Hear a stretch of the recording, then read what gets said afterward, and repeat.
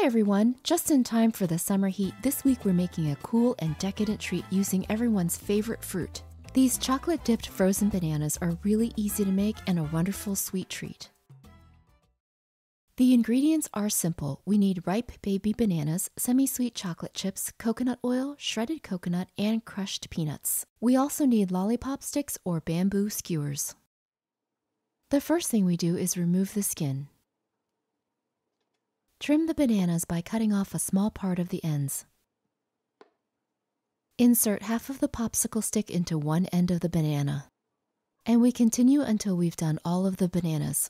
Place the bananas on a tray covered with foil or wax paper. Put the tray in the freezer and chill the bananas for 1 hour. In a medium bowl, add the chocolate chips and the coconut oil. The coconut oil will make the melted chocolate smooth and creamy. Microwave the chips on high for 1 minute. Stir together and make sure the chocolate is completely melted. If not, we can microwave for another 15 seconds. The melted chocolate should be smooth and creamy like this and not have any lumps. Now for the fun part. Take one of the bananas and dip it in the chocolate. We use a spatula or spoon to evenly coat the banana. Once the banana is completely covered in chocolate, scrape off the excess or let some of it drip off.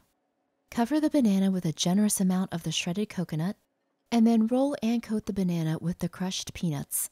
We should try to work fairly quickly, but if the chocolate starts to thicken, just pop it in the microwave for 15 seconds.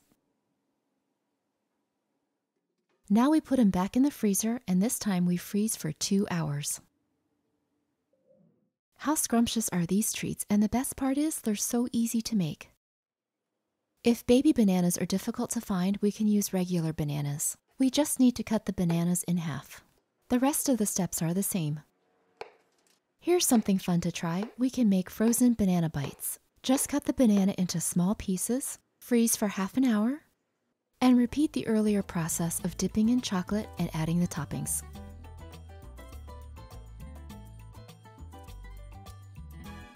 These bites are perfect when we need just a little sweet treat.